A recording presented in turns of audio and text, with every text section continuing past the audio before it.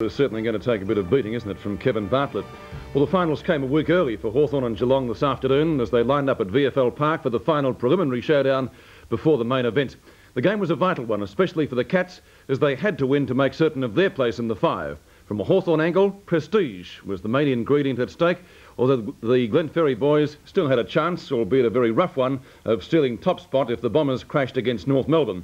The Cats, although losing key players, Malarkey, Yates and Byrne through injury, were confident they could topple the reigning premiers as they'd beaten them last year at Princes Park and earlier this season at Cardinia Park. Tonight, our replay begins at the start of the game at League headquarters, and with me in the commentary box is Lou Richards. 35,000 mark. The Cats must win. Hawthorn must win if they're to have any chance of getting top spot. Byrne and Mossop, won by Mossop, gets it on to Bolton, picked up by O'Keefe for Geelong. His kick back towards centre wing. Lester Smith getting underneath the ball bounding towards him. He picks it up right on the VFL emblem. A good long kick. And a mark taken out there by Curran at right half forward flank for Hawthorn. Curran decides to play on. He's gone for a pass and he finds Langford unattended. A little bit closer to goal, but still basically at right half forward flank. Langford named on the wing. And the side furnished to us by Tony Ferrugia, the Hawthorn manager, and I must compliment the Hawks for that too. Certainly, Pete. Michael Tuck named in the centre. Langford, long shot at goal. It's going pretty close. I think it's there. Oh, great shot. First blood to the Hawks at VFL Park. Well, Hawthorn 1 goal, 6 points, and of course that goal coming before the 3-minute mark. A great goal by Langford. Got him up to a great start. It was a fine kick. Let's look at it again. He's a long way from goal. It's a good 55-metre kick for mine. Certainly is. You see Big Mossop just failing to get a hand to it, to touch it on the way through.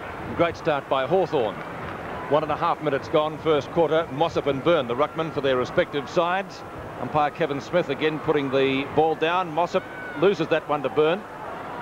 Picked up by Mossop, tried to go for a hand pass. Caught by Brunt, holding the ball was the decision. And the free kick going to Hawthorn's Russell Green at centre field.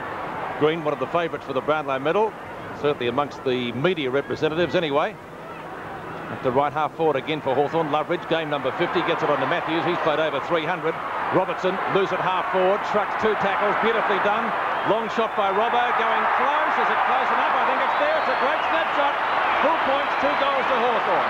And a great start to the Hawks. 2 goals within 2 minutes of the start of play.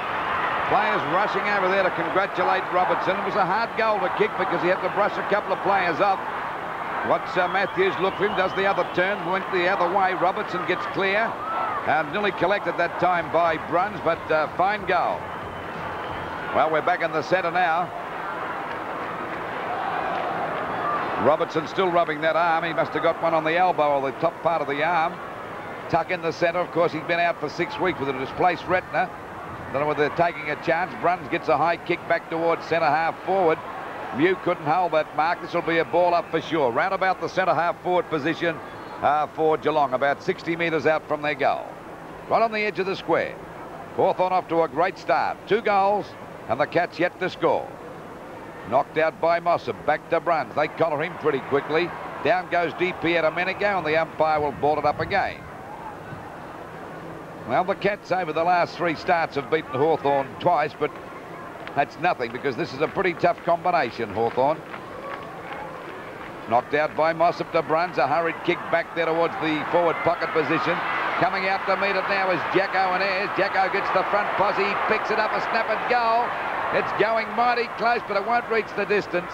But the umpire said it's out of bounds.